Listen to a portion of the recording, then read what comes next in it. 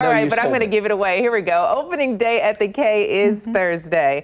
10,000 fans can sit in the stands to see it, and it is the first time fans have been allowed at Kauffman Stadium in the past 18 months. Kelly, it feels good to have baseball back.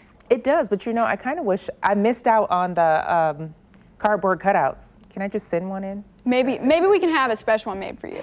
But you know what? The Royals, they will be playing the Texas Rangers, and if you're hoping to buy tickets, they are currently sold out.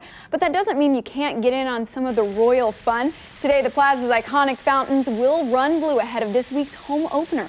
This week, send us your Royals photos, and we just may put them on air ahead of opening day. Right now,